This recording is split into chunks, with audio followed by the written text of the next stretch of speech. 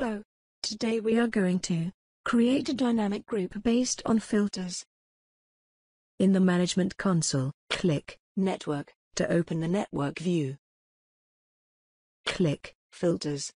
I see the default filter categories. I can change the filter categories. Click this plus sign. Make sure that the columns you want to see are blue, and click Save. In the filter categories, click the properties that you want to filter for. We are going to filter for Linux desktop computers.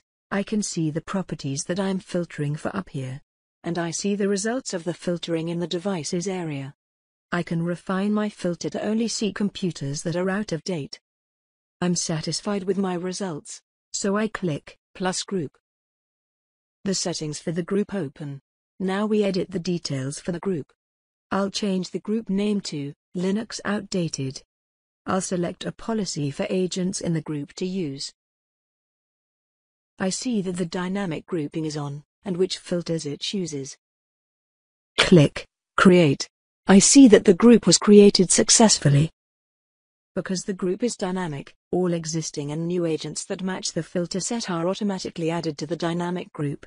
If you want to save the set of filters that you created for future use, but not to make a group for it, click Save New Set. Enter a name for the set of filters, and click Save. The next time that I want to use that filter set, I click Filters. I open Filter Sets and click Linux Outdated.